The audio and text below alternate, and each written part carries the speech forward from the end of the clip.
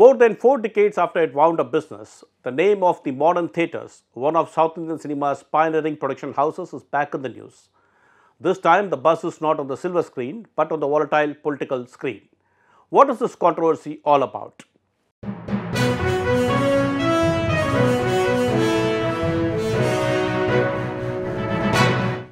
Vanakkam, this is T. Suresh Kumar and thank you for joining me in this episode of the Hindu Focus Tamil Nadu. Today we shall discuss a controversy surrounding a plot measuring a little over half a ground that originally belonged to the Modern Theatres, the history of this production house and how it has been intertwined with the Dravidian politics in Tamil Nadu.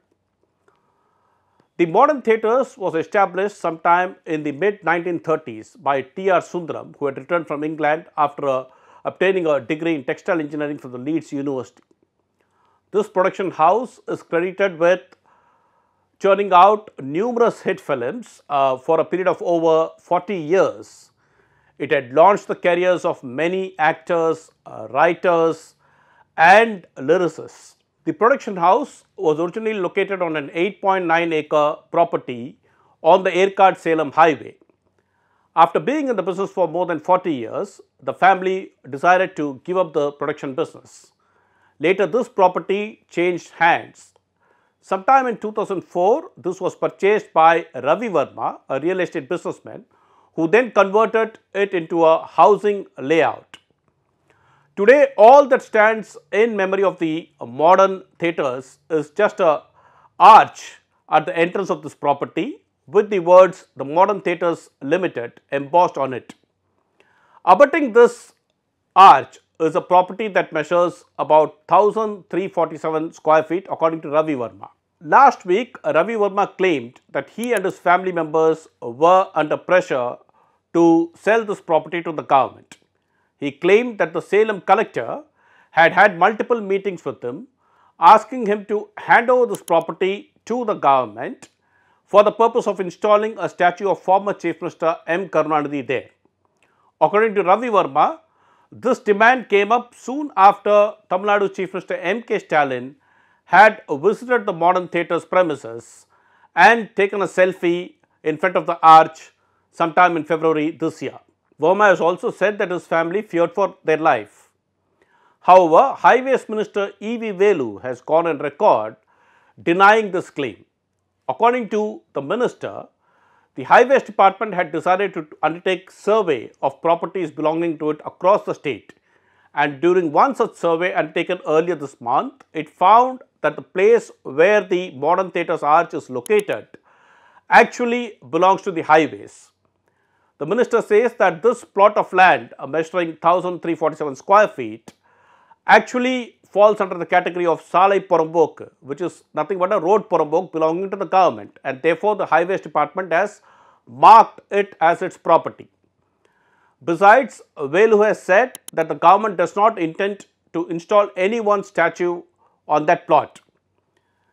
He also told the Hindu that as per the Supreme Court's ruling, a statue cannot be installed on a highway or on a road, and therefore there is no such plan for the time being. Now let us look at how the Modern Theatres is intertwined with Dravidian politics and particularly with the life of M. Karunanidhi. As a young man, Karunanidhi had left his hometown of Tiruvallur and gone to Coimbatore, where he stayed in a small house which he had taken on rent for ₹10. Karunanidhi had described this house as a sparrow's nest where he wrote dialogues for films.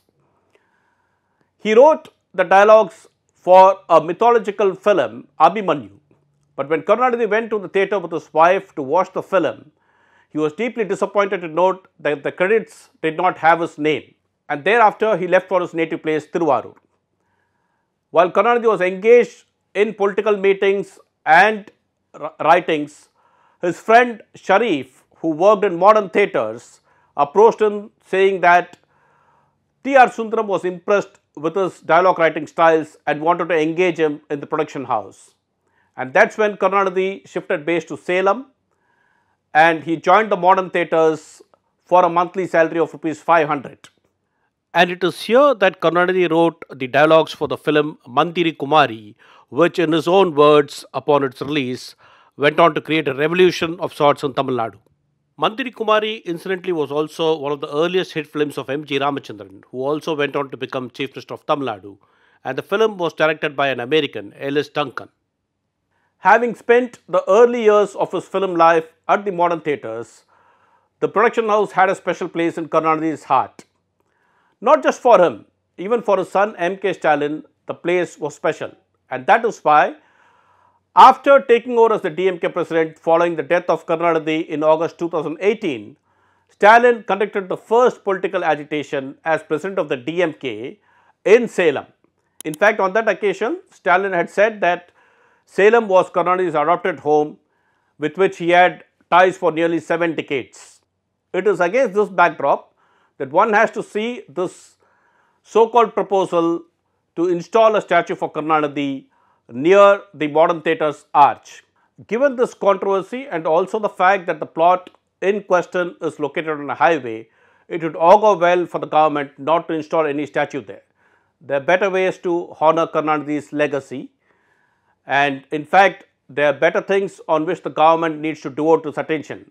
As I record this video, deep down south in Tamil Nadu, normal life has been paralyzed following historic rains in the districts of Kanyakumari, Tirunelveli, Thoothukudi and Tenkasi. So, the government needs to pay attention to not just the relief and rescue operations there. It's a calamity that has struck just a fortnight after Chennai and its surroundings were marooned.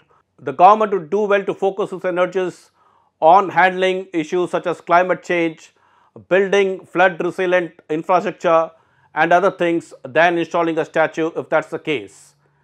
I shall meet you in another video. Until then, this is D. Suresh Kumar signing off.